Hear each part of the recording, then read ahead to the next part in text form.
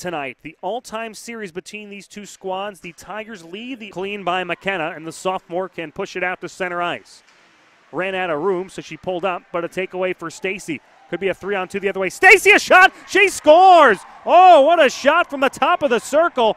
Went far side upstairs, and a 1-0 lead for Dartmouth. 7:50. A shot, and it came through a save-made rebound. Fought off by Shemego. She got it again. A third try never got to the cage after the original try came through from being fought for over in the corner. Tigers worked to come away with this one. Colzer had it taken away.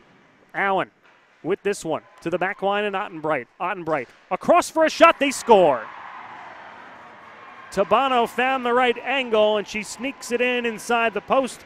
A power play goal for Dartmouth. Top of the slot, drive, tip, save made, rebound. A second save made, a third is not. They score. Leahy, as the puck trickled near the goal line, she stuffed it home. Coops kept alive by McDonnell. Sly, backdoor, McDonnell in the slot, and that never got there. Rebound try by Colzer, deflected, they score. Trying to keep that play away from the neutral zone. Played back into the middle, and Newell made a big save on a try.